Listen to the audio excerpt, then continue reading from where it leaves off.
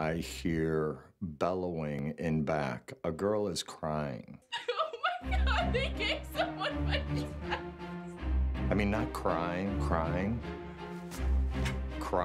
I've been so patient. You gave everything. The cape, the veil, and the dress. That we had given away her dress to a different bride. Same dress, same style. The bride in the dressing room right now is a size 22, and the dress that she has is a size 10. Call the mom, I'll go get it, and I'll bring it back.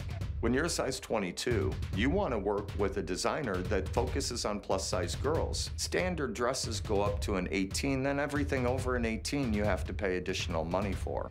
It doesn't happen, and I hate the fact that it has to happen with you.